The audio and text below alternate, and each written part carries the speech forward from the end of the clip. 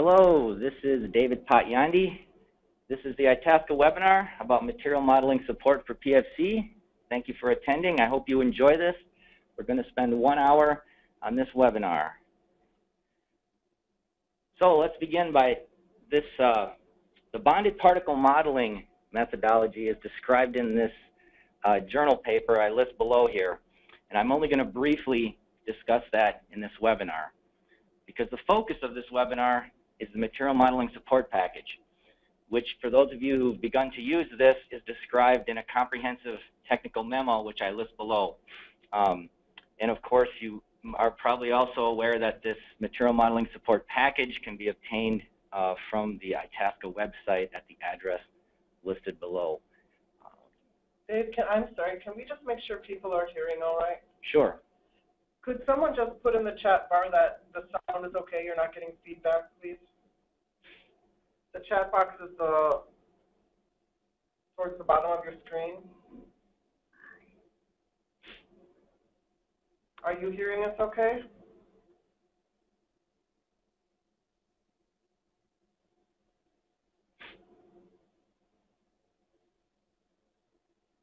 It's good, sounds great, okay. All right, let's continue. Thank you very much.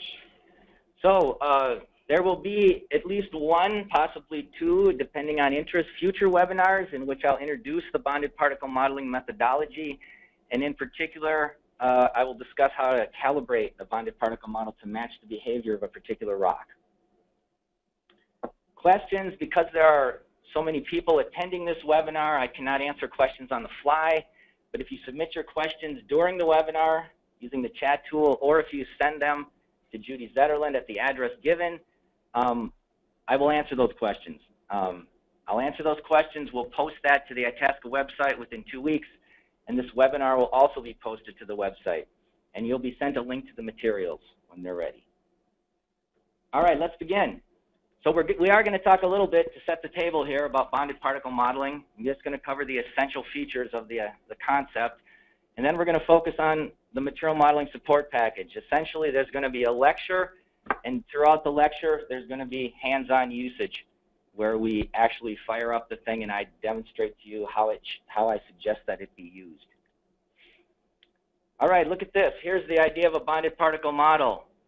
This system here is a whole bunch of particles bonded together. They've been colored, and you can see the boundary conditions. It's being squeezed from above and below. It's being pulled apart on the ends. This is an example from Martin Schopfer, who's a structural geologist. So if we do that, this is what we get. What you're seeing is bond breakages, denoted as black. You're seeing we're squeezing the material vertically. We're pulling it apart. Notice how it naturally begins to break apart into these separate pieces. That's the idea of a bonded particle model. This particular modeling was done as a means of trying to explain why we get these asymmetric fault systems, which are shown in the lower left corner. One of the mechanisms purported to describe this is a shearing mechanism, where the top and bottom are moved in opposite directions, producing this type of pattern. This work here demonstrates that a different mechanism could be involved, which is essentially just tectonic stretching along with some overburden stress. So that's a scientific application of a particular bonded particle model. A plug for Martin Schopfer. Look him up on the internet. He's done a substantial amount of really good work building bonded particle models and applying them to structural geology. So the basic idea of a bonded particle model: we have grains, we have bonds. Damage consists of bond breakages. The idea here is that you construct a base material. In this case, there's about 100 by 100 discs that have been bonded together in this 2D model. There's a means to add joints using the smooth joint contact model. And then what we do here is we begin to apply loading to this. Here it's an unconfined compression test, and then we're getting this damage. In this case, we're getting breakage of the intact rock. You can see these green things, these red lines bridging, and then we're localizing and breaking the connections along the joints. And these are, interesting part about this is an emergent phenomenon. You set some very basic microstructural properties, and then you apply load to this, and then you see this emergent behavior as damage forms. So the bonded particle modeling methodology is implemented in the PFC programs, PFC 2D and 3D, and what those are just general purpose distinct element modeling codes, and they include a computational engine and a graphical user interface. And the basic idea of that is they're simply simulating the movement and interaction of a large number of finite-sized particles using something we call the distinct element method, which is nothing more than an explicit dynamic solution to Newton's laws of motion. In this type of model, the particles are rigid bodies, they have mass, they move independently of one another, and they can both translate and rotate.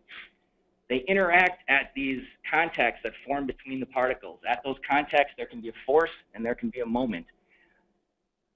The whole idea of contact mechanics is embodied in a particle interaction law that employs what we call a soft contact approach, and that means that all the deformation occurs at the contact.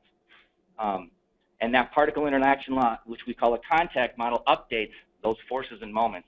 Here we're seeing an assembly subjected to gravity. It's now in a settled state. These are the forces that are acting at the contacts. Thickness is proportional to force magnitude. You can see that the force gets higher as you go closer to the bottom because of the weight above. What is this soft contact approach? Here's the basic idea.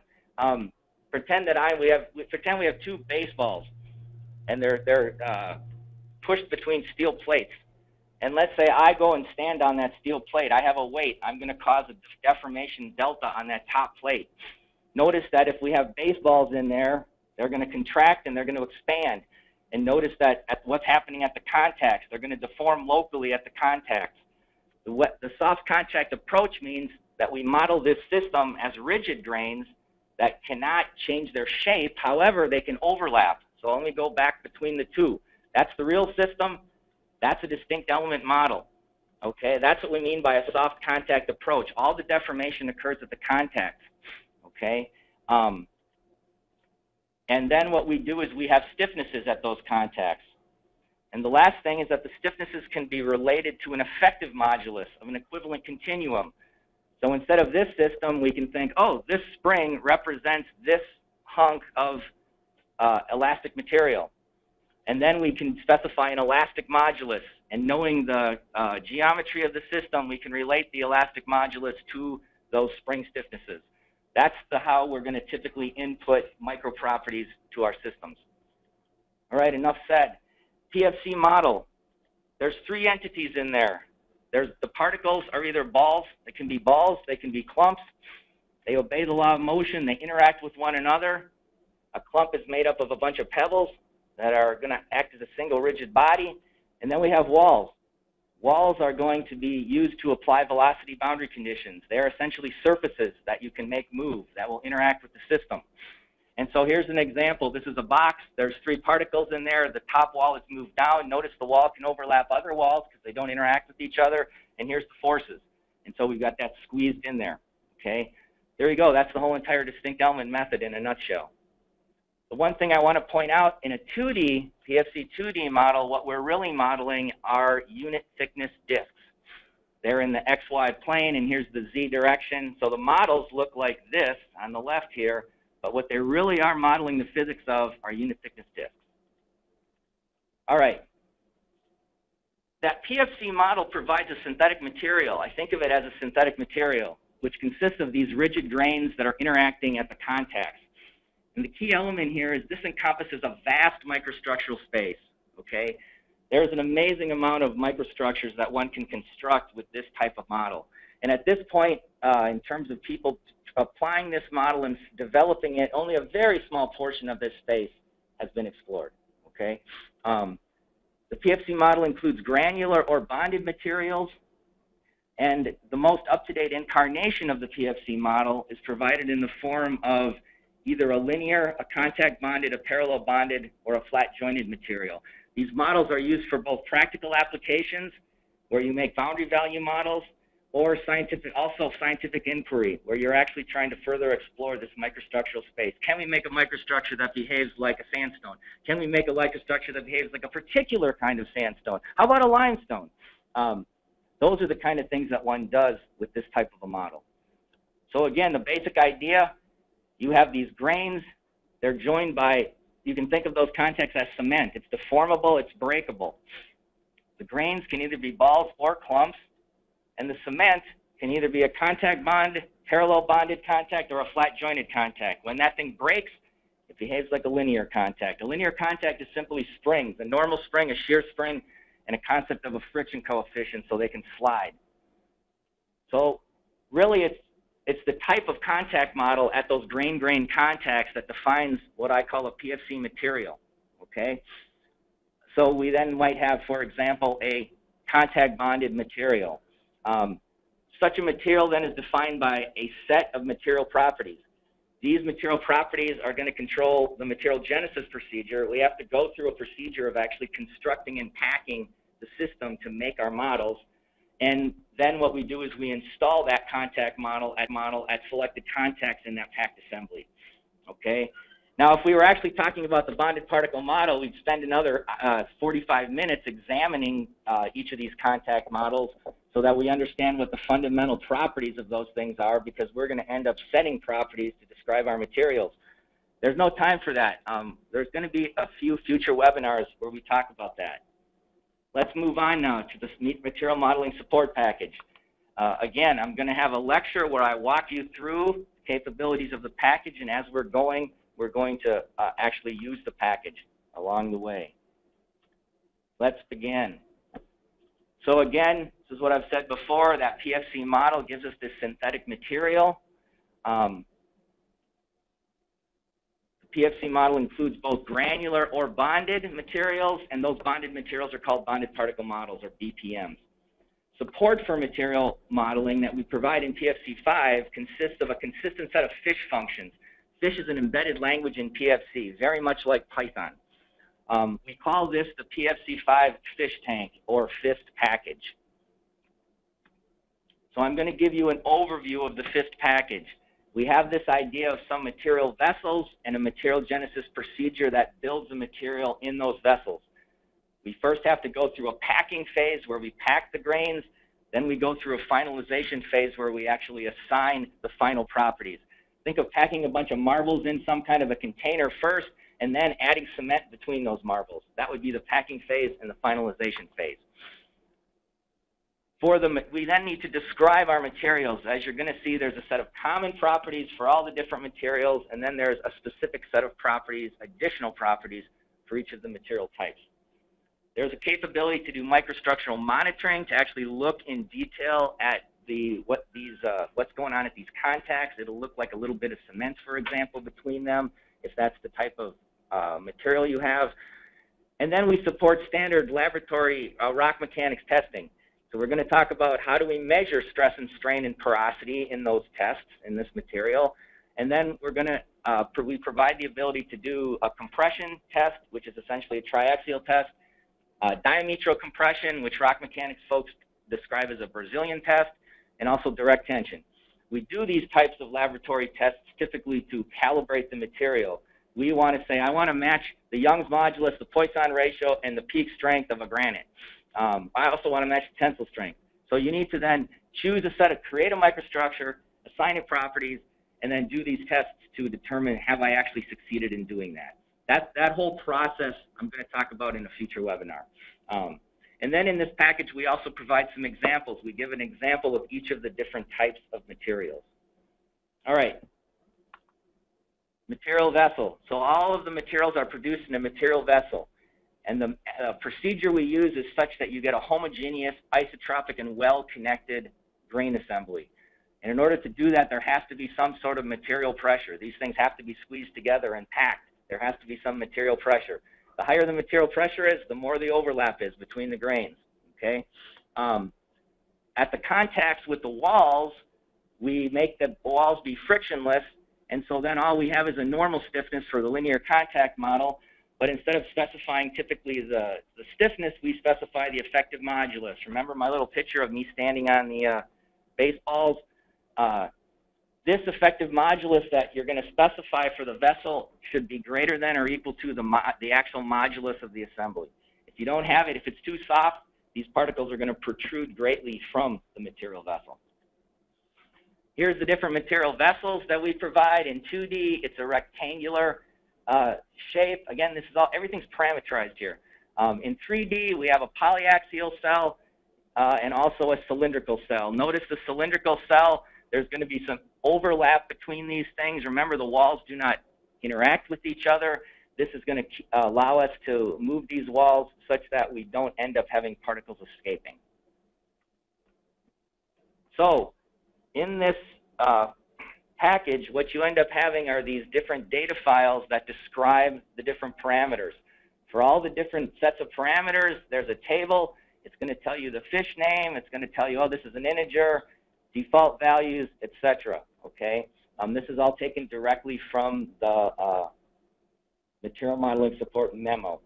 So here's the idea, a material vessel. Here we're saying it's a physical vessel. It has a shape of a cylinder. We're giving a height and a width to define it and other things. This is what this looks like. Here's the data file, MV, material vessel, set parameters. Here we go. We're specifying values for these parameters. Oh, values. We need to talk about units. Okay?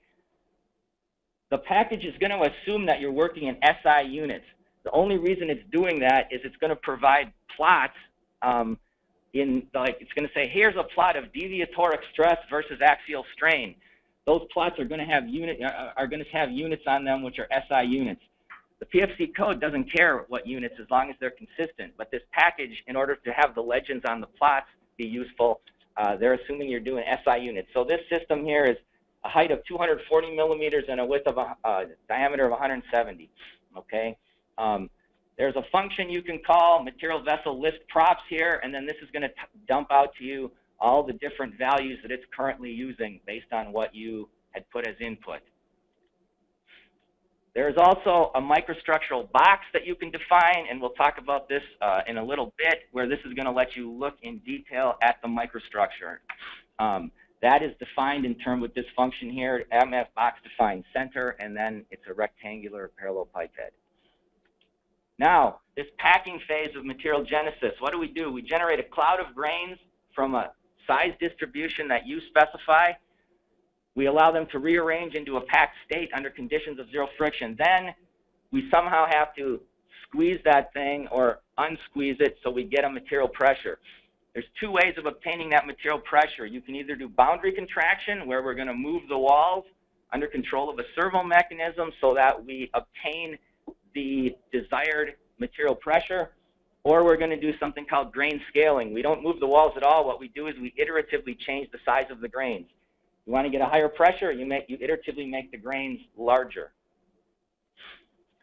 During this process of boundary contraction, we have a means of controlling the final porosity of the system.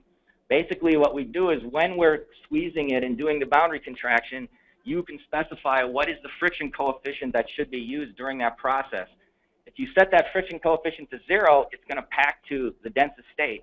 If you set that friction coefficient progressively higher, all the way up into the real material friction, it's going to lock up sooner, and it's going to have a higher porosity. It'll be a looser state. This works relatively well. People have been able to construct granular systems using this, where they can go from the dense to the loose state and everywhere in between, and then they look at the different response that you would expect for a soil, for example. All right. Here again then are these packing parameters. Of course, I don't have time here. I'm not going to talk about every single one. Again, these are all described in that memo. Again, these are in a different data file called material property parameters. I just want to make a mention. There's a concept of a packing seed. This is a seed of a random number generator. When we generate the cloud of grains, we use a random number generator to position them. If we change that seed of that random number generator, we get a differently arranged cloud of grains. So you're going to have some variability in that packing microstructure by just changing the seed. Again, then, here's the packing parameters. In this case, we're going to pack this system to 150 kPa. And we're going to use boundary contraction. All right. Also, we're only specifying in these data files, the ones that I give you in the example, I'm only specifying kind of the most important parameters. The other parameters are going to all have default values, okay? That's partly why we give you this MP list microprops, because it'll then list out all the parameters and what the values that the system is actually using for them. All right, let's go and actually use the fish tank package now. We're going to go and create this material in this cylindrical vessel, and we're going to do it two different ways. We're going to set that friction coefficient during the boundary contraction to 0 to get a dense system, and we're going to set it to 0.4 so that we end up getting a less dense system with the higher porosity. So let's go out to, I've got a directory called models. In that directory, what do I have? I have the FIST package 25. This is version 25 of the FIST tank package. This is what you download. This is exactly what you download from the website. I've also got a little PowerPoint file here. This is where I'm going to go and make some plots to look at model response. We'll do that in a moment. So what do we have in the FIST package? We have a README file. It's going to talk about what are the capabilities, there's an example project, tells you about that. There's a public modifications file. Oh, this is FIST package version 25. This is the date it was released. These are some of the changes or enhancements, etc. Here's the layout. This is the contents of all the directories you have. Key thing is there's a documentation directory, and then there's all these different example projects.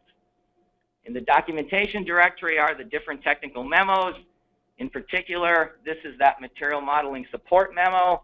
What is it, 67 pages? And it talks all about, in detail, the package. There's also then, as part of that memo, different examples.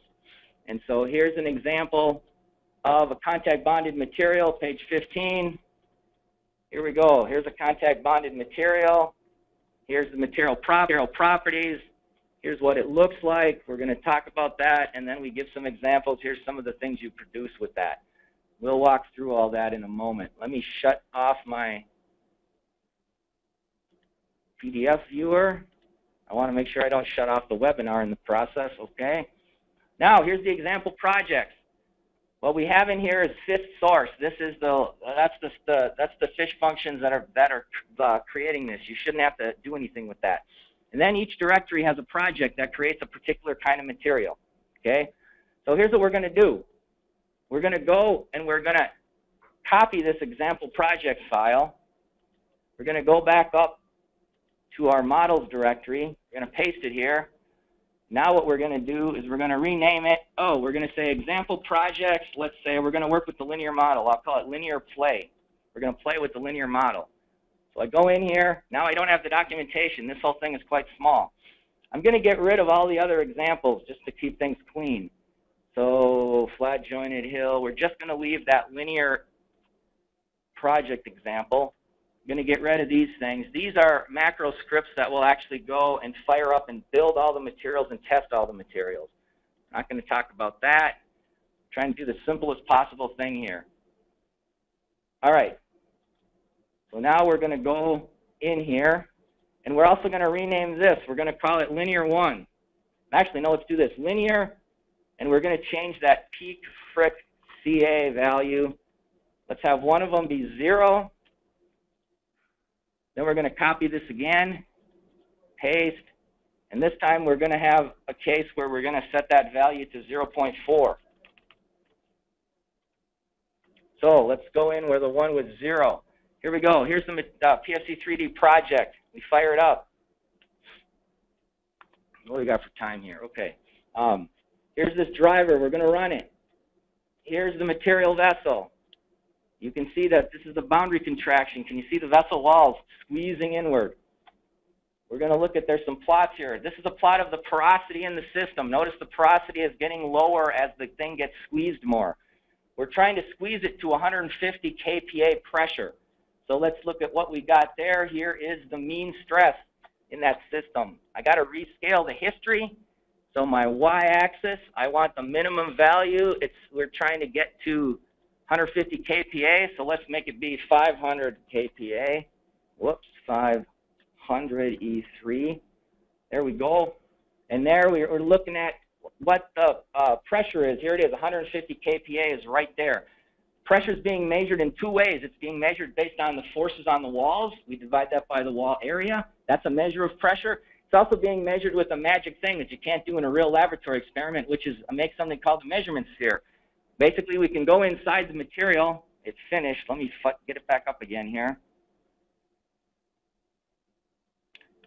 You can go inside the material with this measurement sphere, and you can do things like you can basically look at all the contact forces. You can integrate that over the volume and come up with an equivalent stress tensor. Okay? So this is an internal measurement and an external measurement. For most cases, these things are going to be the same. So here we are. We've got to about 150 MPa. Notice the porosity has gone down to 0.38, and we're pretty much at a stable porosity here. Okay? Let's keep this PFC going, and let's go back out. Oh, let's make sure here. This particular model, here's my material property parameters. There we go. The friction during confinement application was 0. So that's our case where it should be the most dense. Now let's go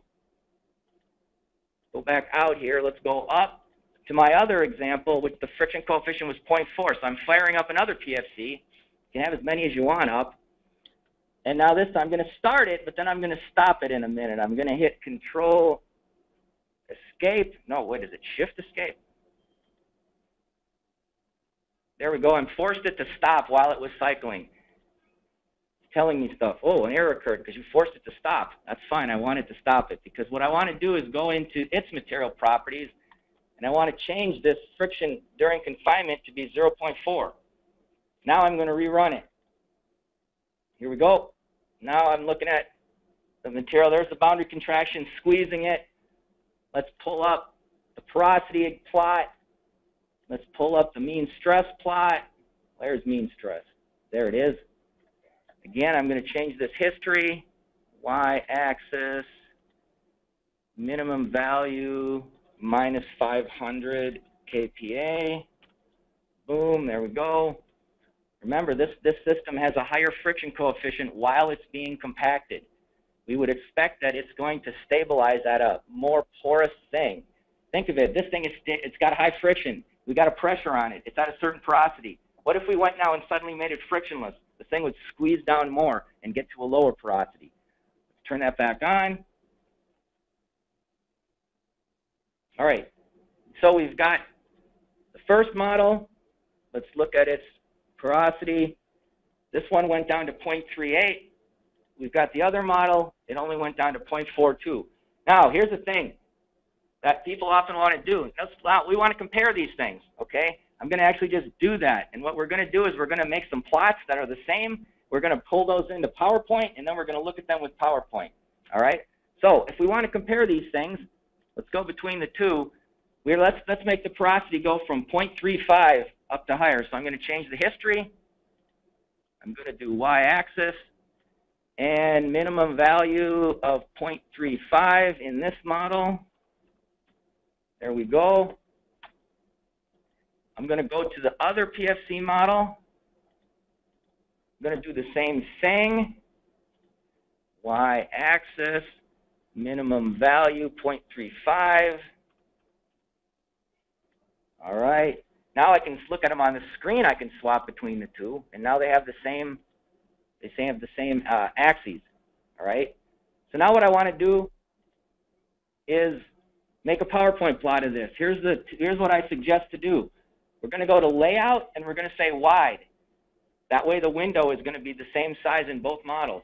Then I'm going to go up here, and I'm going to say Export to a bitmap. And here's an important thing. I'm going to make this a custom bitmap. I'm going to make the width and height be 4,000 and 2,400 pixels. This is a really good size. It's not too big, but you can suck this into Word documents and PowerPoint things, and you should have sufficient resolution that it looks good. Okay? These are the kind of things you never know unless you run the code a lot. All right. I'm going up to my models directory. There we go at the top level. And I'm going to say, I'll just call this one F1. It just made a PNG file. I'm going to go to my other PFC. I'm going to do layout wide so I get the same orientation. I'm going to say bitmap. I'm going to go up to models. I'm going to say F2.png. Let's make sure that it actually did that. There's the 2 PNG files. I can open them with the viewer. There they are. Let's go in my now I'm going to open up my runs.powerpoint. So I already made it. It's a blank one. It's got 2 things. One of them says peak friction angle is 0. One says peak friction angle of 0.4. 0. Insert picture. Let's go to where that is. Just a moment. In models, F1. Boom. Go to the next slide. Insert picture. Models, F2. Now I should be able to go between them. And there you go. So with a 0 friction coefficient, it packed to a porosity of 0.38. With a higher one, it packed to a higher porosity. You can compare the 2. There you go. This is a really useful way to work with PFC and look at plots. All right, enough of that for now. Let's shut that PowerPoint down. Save. Let's go back to the talk. We got it. All right, let's continue on. That was the packing phase. Now we're going to talk about the finalization phase, okay? This means we've got a packed assembly now. Now we're going to actually assign the final material properties to that. And perhaps we also are going to have to specify what are the properties that we're going to have when new contacts form. Right now there's a certain number of contacts. When we continue to load this thing, there's going to be some new contacts forming and these contacts breaking. So all of those things are specified here in the material parameters for particular materials. All right. Here's an important parameter when we do bonded materials. We have this parameter which we call an installation gap, and that's going to control the grain connectivity. It's a very important parameter. Here's the same packed assembly. This is a typical particle inside of it. If we set the installation gap to 0, it means we're only going to create contacts at places where the particles are actually overlapping. If we set that installation gap to delta, now we're going to create contacts everywhere that delta circle intersects. So now there's going to be contacts in gaps, okay? Increasing that installation gap is going to increase the overall connectivity of the material. And when we do that, that's going to increase the overall material modulus and the overall material strength. All right. The other thing that's happening during the finalization phase for bonded materials is we're establishing reference surfaces that do not overlap. We're going to do this so that this initial material we've created is going to have no forces or moments. It's basically like we've created this perfect initial configuration.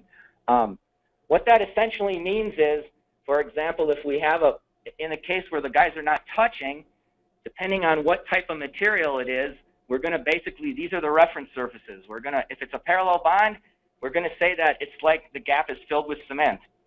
If it's a flat joint, we're going to have that gap in there. If they're overlapping, we're going to set it so that the surfaces are like this. Here's an example. This is a parallel bonded material. These are the reference surfaces. So when we have a system that's not touching and we say put in a parallel bond there, what's going to happen is effectively this red thing and this green thing, this red thing is connected to the guy up there, this green thing's connected to the guy down there. These guys are just perfectly overlapping and bonded to begin with. If that bond breaks, those are the reference surfaces. If the thing is overlapping, we're going to establish the reference surfaces like this, so that those are the surfaces where all the interaction is occurring. This type of thing is similar to, these are glass beads cemented with epoxy. This case here, where they're not touching but they're still cement, that would be the case here. If you had beads that were not quite touching but they were filled with cement to fill that gap. Enough said. That's all I can talk about for a moment. The last thing, when we have this thing packed, there's going to be some overlaps between the vessel walls and the material. We can do the same game with these reference surfaces so that we effectively can cut off those bumps, set the reference surfaces to 0 so that now there is no force to begin with. Subsequent motion will start to make force develop there. So when this material genesis procedure is completed, we're going to create 2 save files. We're going to save the material when the walls are all still in place, and then we're going to use that to do compression tests or things like that.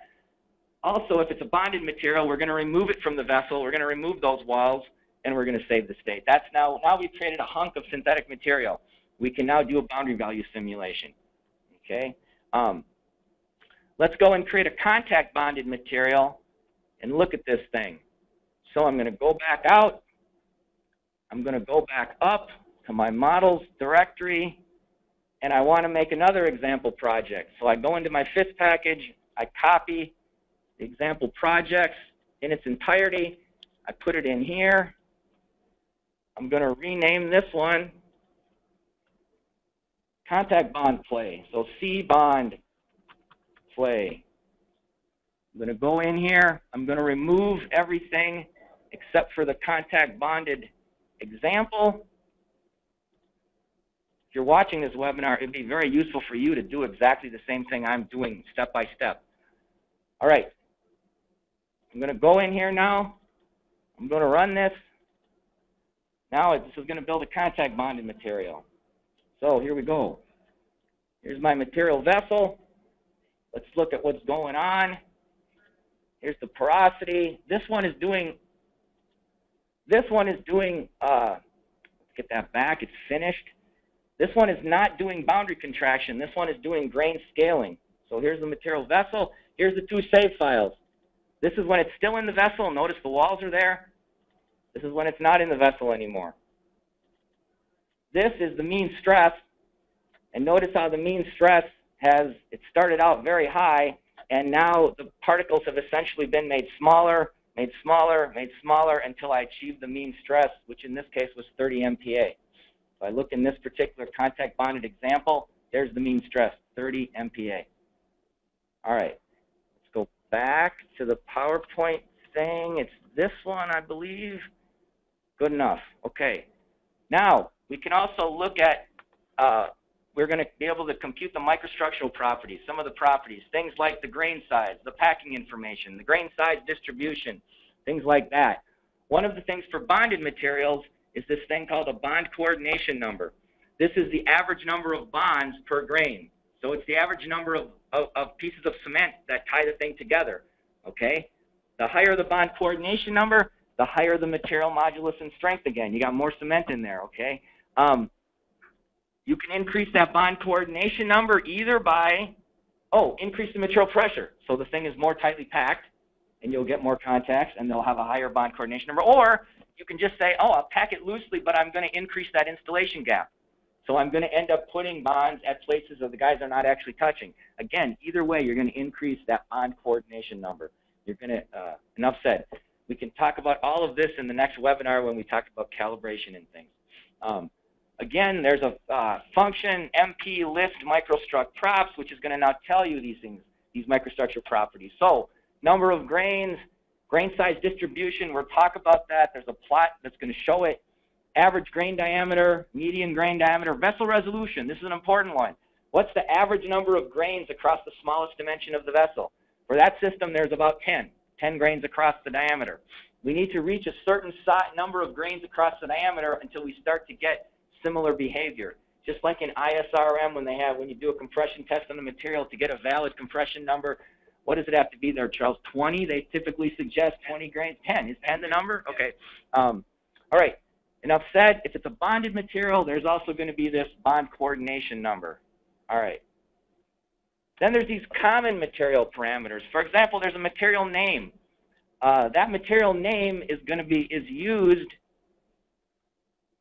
for all these different plots. The material name here was SS contact bonded. Oh, so it's going to say that in all these plots. Oh, this is the SS contact material, etc. Going back to here, this one. Again, there's all sorts of different parameters that are what's the damping factor? The damping we're going to use in the material. We want that to be 0.7 if we're doing a quasi-static type. We want the system to behave in a quasi-static fashion. And here we're going to specify information about the size distribution. Again, here's the example of this. Now let's look at this. Oh, I've already done. Let's do this next one. The size distribution, okay? Here's a size distribution curve, this black line. This is percent passing a sieve. It goes from 0% to 100%. This is grain size. Essentially, the grains lie from this size to that size. And here, then, is the volume fraction by mass in all these different chunks that we have. If you want to then, so you have a size distribution curve. What you're going to end up doing is you're going to break that curve up into a number of linear segments. For each segment, you're going to specify it. What's the lower diameter, and what's the diameter here, what's the diameter there. And then you're going to say, what's the volume fraction of that chunk? So that's what this is doing here. Volume fraction is 0.1. It goes from 100 to 90%. Volume fraction is 0.2. It goes from 90 to 70%. And then you have the corresponding diameters. Okay? Let's actually look at this. So we're going to go back.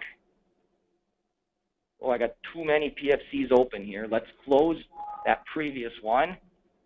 Let's close that other previous one. Go back to this contact bonded one. This contact bonded material, there it is. One of these plots is the size distribution. This is the size distribution. What I told it when I made this material is I said go from a diameter of 4 to 6 millimeters, uniform size distribution. So if we look at that, this grain size is going from 4 millimeters to 6 millimeters. Okay? Now let's go and change that size distribution. And let's make two different size distributions. So number of size distributions, 2. For the first size distribution, let's go from 1 to 2 millimeters. And that's going to be 50% of the material is going to be of the size from 1 to 2 millimeters. And I'm going to copy and paste. And now for the second chunk of the size distribution, again, 50%. I'm going to go, where's my notes here? 1 to 2, I'm going to go from 4 to 6 millimeters. 4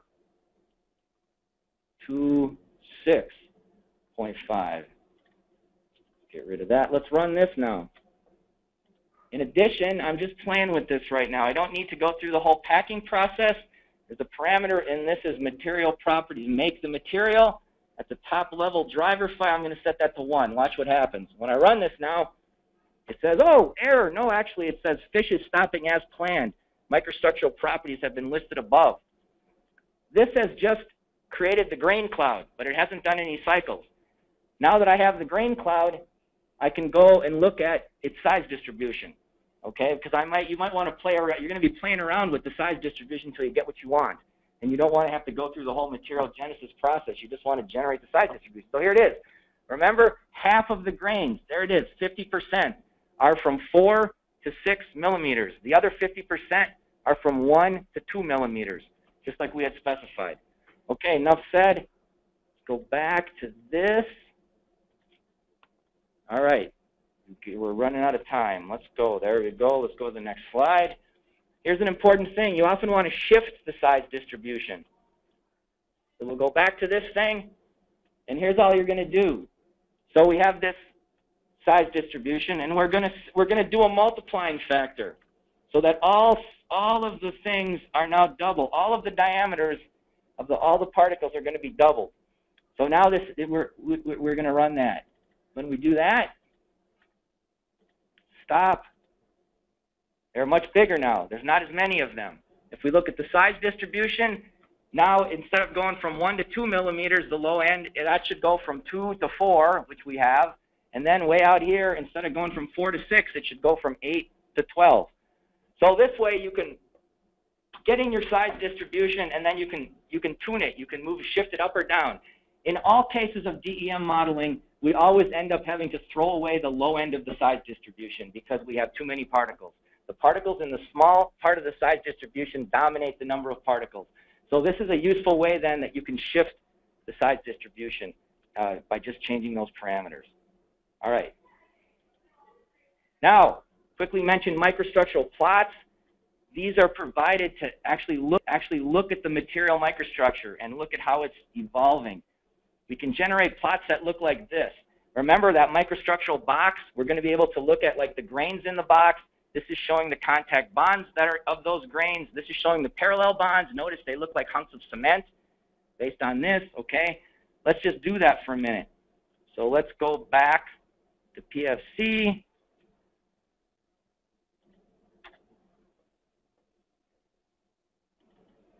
All right, I'm going to go back to what I had before. I just had one size distribution from 4 to 6. Volume fraction is 1. Number of size distributions is 1. I get rid of the second size distribution and the demultiplier. This should have been that original material. Let's build it. Fish stopping as planned because I was still telling it to stop. Go back to this. Run it now. There we go. It's packing this. This is when you're doing bigger models, it takes longer, right? That's when you go and get some coffee. In bigger models, you might have to go home and go to sleep and come back in the morning. Whoops, she's finished. Let's go back here. Look at this. Da-da-da. There's the system. Now, let's look at the system when it's got the walls in it. We're going to say microstructural monitoring on, so I'm calling that function.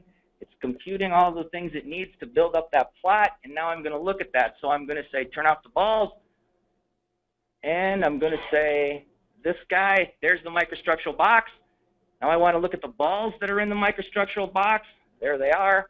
Remember, you can change that microstructural box. Turn off the walls, and then, for example, I want to look at the contact bonds that are in there.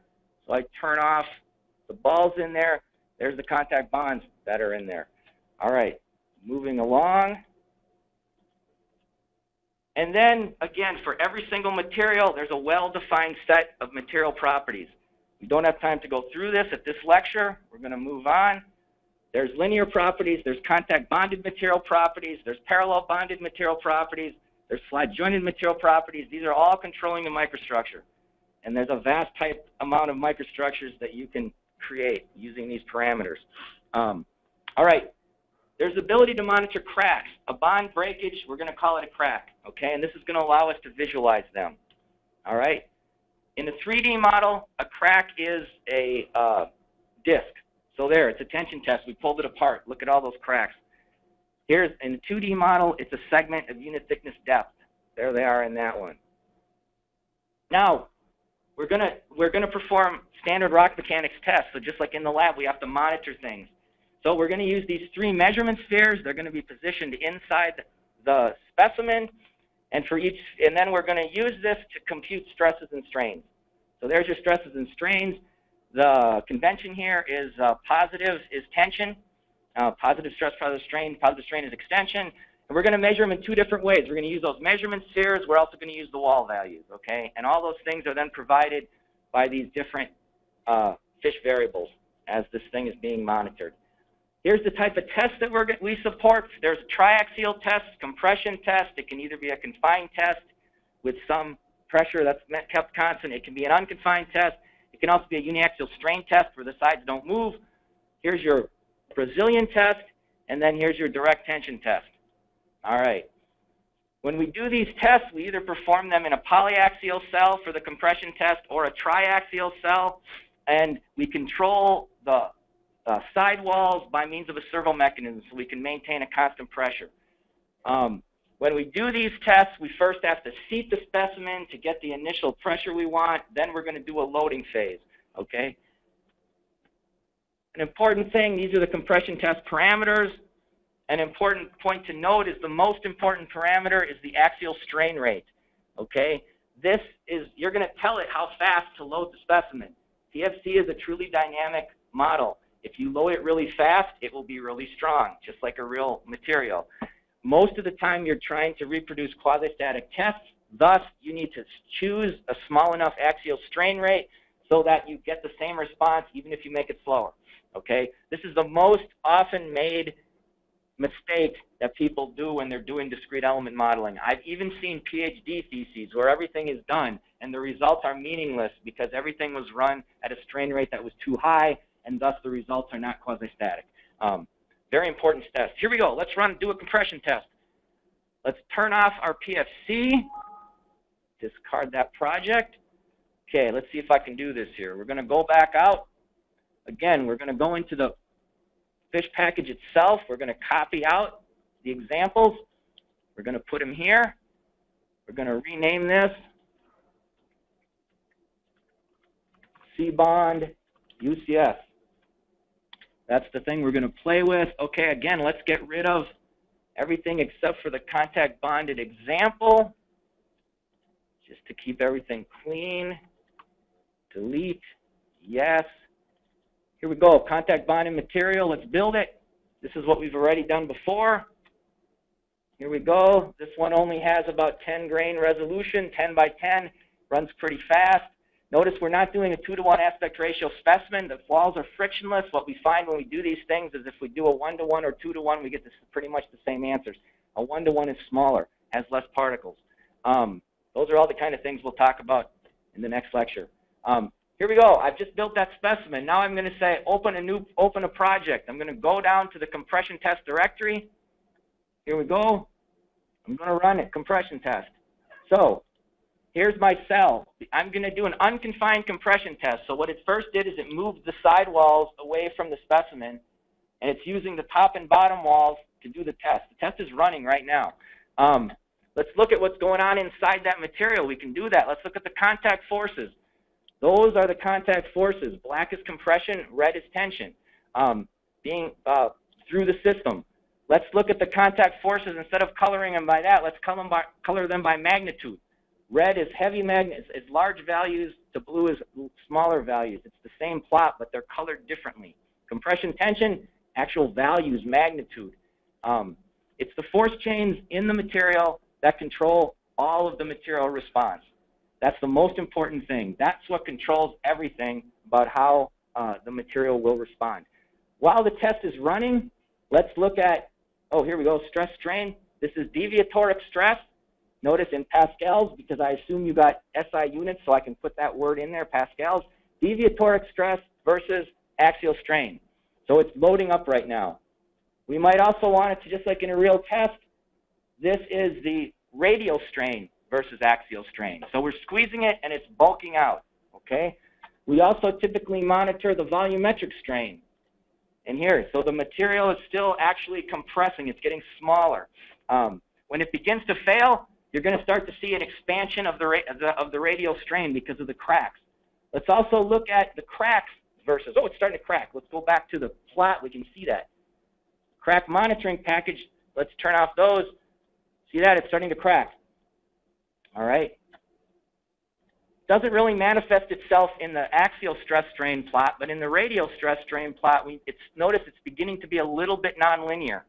As the cracking proceeds, this radial strain is going to be the most sensitive to noting that. There's more cracking. What does it look like? Oh, here we go. There's more cracks forming. If I look down on them, notice they're mostly subparallel to the axial compression direction. This would be sigma 1. This is what happens in real rock. You squeeze it and you get these axial line cracks. That's why we're getting the radial bulking, because the cracks tend to be oriented like this. This is a natural manifestation of any sort of heterogeneous bonded material. Again, we'll talk about that in a subsequent lecture when we actually talk about the physics of this thing. Here we're talking about the mechanics of running this package. Here we go. Radial strain is suddenly getting nonlinear. Here's volumetric strain. It's starting to begin. We're going to start to get a strain reversal. We're almost at the peak. This is axial stress versus axial strain. Now we're at the peak. All this cracking is going on. Let's see if I can catch it before it stops. There we go. Continuing to crack. Now it stopped. You're probably saying, that's really annoying. Why does it keep shutting itself down? If you don't want it to shut down in the main driver, you can comment out this exit here. We do this because then we can run that top-level driver, which will basically go and call PFC, do a test. When a test is done, it will call another PFC, do another test. So every time a test is done, we want to shut down the system. All right. I think I got the main things we wanted to describe there. Let's go back to the talk. We have 6 minutes left. We can also do this Brazilian test. Basically, we're going to squeeze the thing between two walls. Let's go out and do that. So we're going to just go in the diametral-compression test directory here, because we already have built that material. Open this up, run it. There's the specimen, right? Brazilian specimen being squeezed. How do I know it's being squeezed? This time, let's actually look at the displacement field. There's the ball displacements. Notice how it's being squeezed, and it's squeezing outward as a result of that. It's bulking out, as you would expect. Here's the force chains. Compression is black. When you squeeze a heterogeneous material, you generate microtension. It's that microtension that causes most of the cracking to form. There's the magnitude of that. Now, of course, we're also monitoring, that's the force. So this is your Brazilian test. There's your force versus axial displacement. We're going to also look at cracks. There's your crack. It just formed a crack. Let's see what it looks like. Where is that crack? Turn off the balls. Right there. Right there. First crack formed. Another one formed. Oh, now we're starting to get some more cracking. As we continue, now we're looking right down that thing. There we go.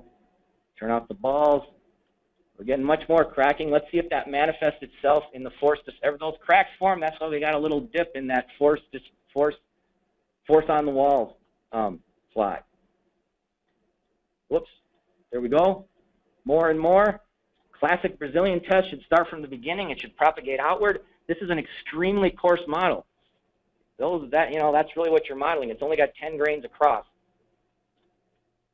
If you put more grains on here, what you're going to see in all these things is you're going to see much more smooth stress-strain response. So again, pull that back up. There we go. It broke. If I keep running, applying more strain, that force is going to drop to 0. All right. Last thing.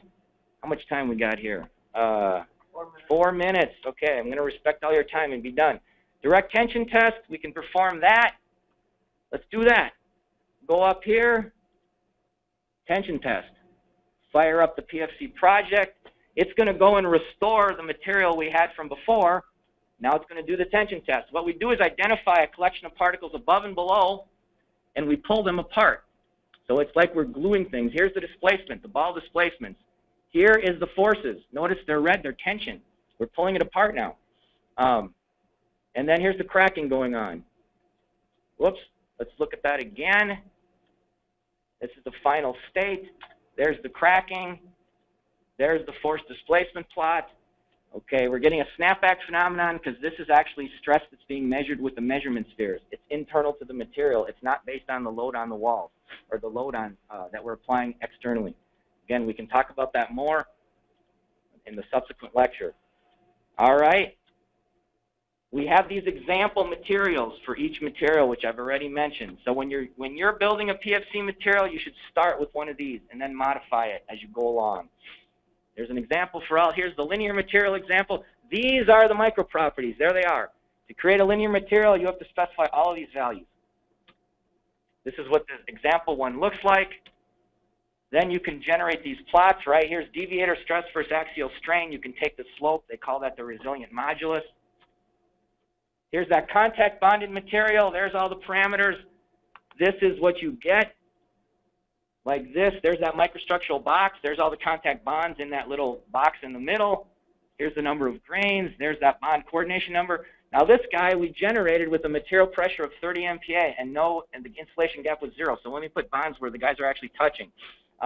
Again, increasing that bond coordination number will increase the modulus and strength. It's more tightly packed, more well connected. All right. And then we can do, as you saw, there's a compression test. There's the cracks at the end of the test. There's the deviator stress versus axial strain. You can just make that plot in PFC, pull it into PowerPoint, take your slope. That's your Young's modulus. That's your peak strength. Plot the radial strain versus axial strain. That's your Poisson ratio. Notice it's only linear at the beginning. This also happens in real rocks. You have these hysteretic effects. As cracks start forming, the Poisson ratio starts changing because of the radial expansion. It's not linear. Here's that Brazilian test. There's your force versus displacement. This maximum force in a Brazilian test can be related to the tensile strength of the material. By doing that test, we get 0.92 MPa. By doing a direct tension test, we get 0.63 MPa. Relatively similar. Final, here we go. PFC model. You have this synthetic material. It's a vast microstructural space, okay? You can explore that space in a relatively easy way by using this material modeling package. So there will be future webinars in the next few months that are going to talk about the general idea of bonded particle modeling, and much more important to everyone who does this is I'm going to discuss how you can go about calibrating a bonded particle model to match the relevant behavior of a particular rock. So stay tuned for more. It's 10:30. I really would love to take questions. If you were all here physically, we could sit around for a few more hours and take questions. If you have questions, write them up. The best ones are not the chat ones that you write down quick, but give them some thought. Write them up, send them to Judy Sutherland. I know Judy, hang on, where is it? Right there. Oh, is it done? Did it just turn off? No, I was okay. just going to give my... Send them to Judy Sutherland. We will post this webinar right away, right? Pretty quickly. We will also then, after that, when I have a chance to respond to those questions, we'll post that. And we'll also let you know when we know for sure when these future webinars are going to occur. Thank you for your attention. This is the disembodied voice of Dave Potyondy signing off. Take care. Bye. Okay, you have questions coming, so I'm not going to log off for a few minutes. I'm going to let the questions come through. But there are thank yous to you, Dave. Excellent presentation. Is there still, well can done. they hear us talking? Yeah. Oh, okay. Unfortunately, I cannot answer those questions right now. But yeah, Judy's going to keep the webinar going, so you can post questions on that. Again, it might be better to just write up your question as an email. You can give it more thought and send it to Judy Sutherland. You might be in trouble here, Charles, if I get 200 questions. I'll do those in the evening then on my own time. Well, let's just say thank you, Dave. Yes. From the responses, it was very, very well received, and I am going to end the webinar. And for those of you who still have questions, please email me. Thank you. Thank you very much. Bye.